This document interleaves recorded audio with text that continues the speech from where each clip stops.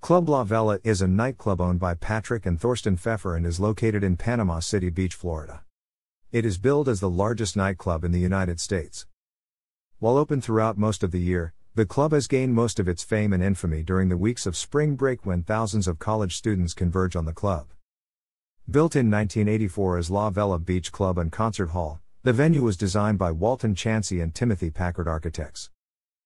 It was originally owned by Alois Pfeffer and George Christo, and after the initial season in the fall of 1984, Mr. Pfeffer became the sole owner in early 1985 and began the expansion that would eventually make LaVela Beach Club and Concert Hall. Club LaVela and the world's largest nightclub. From the sinking of the original support pilings in the summer of 1984, LaVela was constructed in 54 days, culminating in a grand opening on Labor Day 1984, and an opening evening concert by John Prine. The building was Mr. Chancey's thesis from the School of Architecture at Auburn University. The original management team was headed by William-based CPA, Gordon Hundley, Jimmy Christo Jr., and Clifford A. Becker. Alois Pfeffer, himself an engineer, architect and international entrepreneur, was instrumental in advising the recently graduated and certified architect team of Chancey and Packard. Originally set to cost $400,000 US, overtime exceeded that figure on the project alone. Alois Pfeffer continued to support the project through its infancy with money and expertise, culminating in the grand opening. Original performing acts the first season included Ramsey Lewis, Greg Ullman, Robin Trower, Tom T. Hall, Pure Prairie League, Leon Redbone, The Outlaws and a host of others. The original venue was much smaller than it is presently, and in pre-reopening expansion, after a brief winter hiatus in November and December 1984, an outdoor band shell was added along with extended deck space, and subsequently through the early years Mr. Pfeffer, with the support of his wife and sons, oversaw the growth of the club. The club has added 9 so-called theme rooms, and additional dance floors, swimming pools, bars and more. With the addition of longtime resident DJ John Halsey as music director, several live mix shows started in the late 80s and through 1999. From 1997 to 1999, World Championship Wrestling hosted an annual episode of WCW Monday Nitro at the venue in March. The purpose of each of the annual spring breakout episodes was to gain favor with adolescent and young adult viewers who were not familiar with Nitro. The nearby Boardwalk Beach Resort was the site for the final episode of Nitro on March 26, 2001. Club LaVela's main stage and pool deck area at night. Currently, Club LaVela's capacity stands at 6,000 patrons, and the club has evolved into a major entertainment complex. Different dance rooms cater to fans of house music, trance, rock and hip-hop. One room also features foam blowers.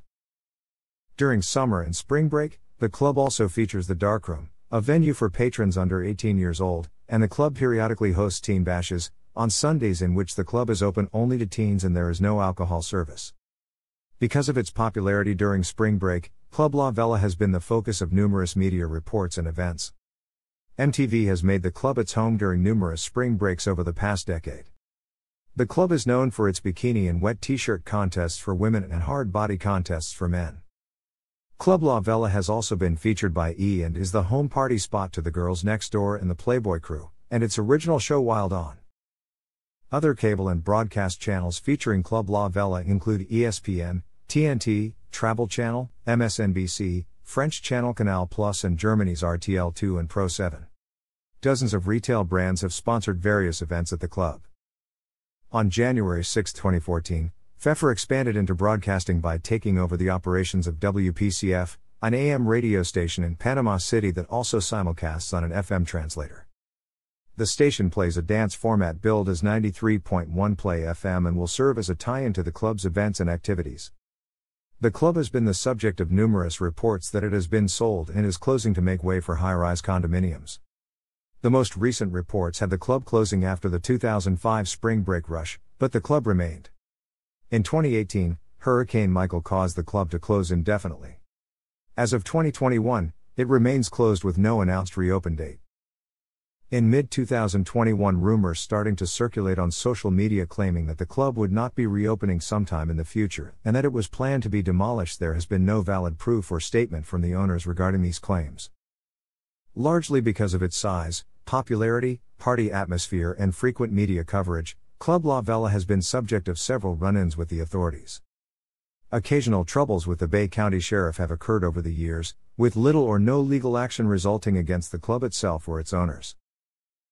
However, that changed in June 2001, when the owners and the club's corporate parent Sea-Watch of Panama City Beach Incorporated were indicted by a federal grand jury for violating a federal statute which makes venue owners liable for the drug use of their patrons.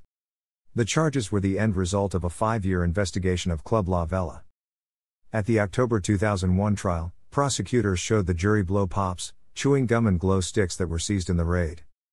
The items were presented as evidence of drug use, despite no evidence of actual drugs. After just more than an hour of deliberation, the jury found the defendants not guilty on all counts. A federal grand jury which heard all the evidence cleared the club and its owners of all charges. The club has since hired former law enforcement veterans to generally run their security. Thanks for watching.